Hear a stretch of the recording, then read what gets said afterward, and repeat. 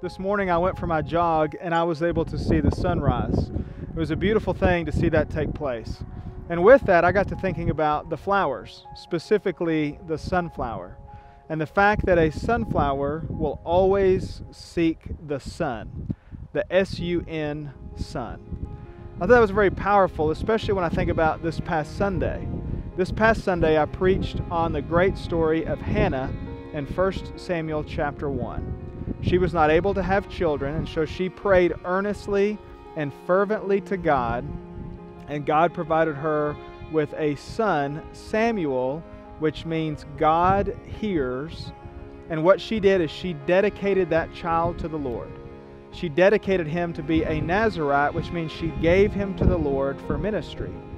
And here's what's amazing. That story is a picture of the gospel. It's the good news that God sent His Son, and His Son came to earth and lived a perfect life. He too was a Nazirite, and He became the ultimate high priest. He went to the cross, He died in our place for our sins, and He rose from the grave. And with that powerful truth, I want to encourage you to seek the Son.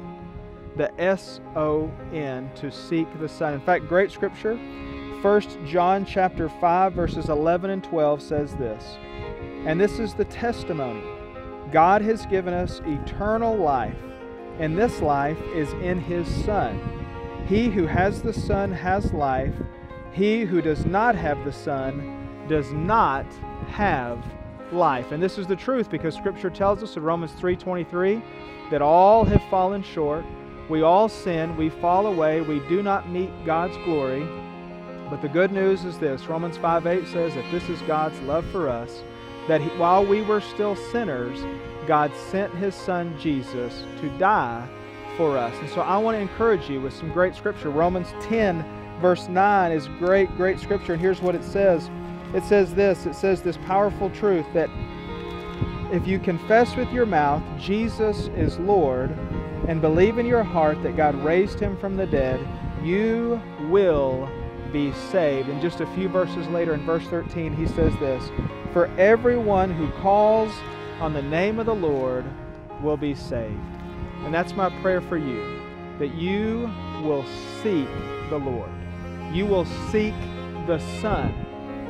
And if you need to pray that prayer, if you need to receive Jesus Christ as your personal Lord and Savior, I want to encourage you right now to bow your heads. And you can pray something like this. Lord Jesus, thank you that with your precious blood you bought my salvation. Lord, right now with all of my heart, I seek you like a little child.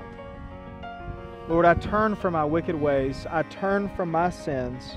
I trust you to forever save me. Lord, by your grace, change me. And Lord Jesus, begin right now to make me the person that you've called me to be. I pray that you say that prayer. And if you've received Jesus Christ as your personal Lord and Savior, then let us know. Contact us. We want to pray for you because we love you deeply. And no matter where you're at in your spiritual walk, I want to encourage you to be like a sunflower, to seek the Son in all that you do. I love each and every one of you, and I hope you have a great day.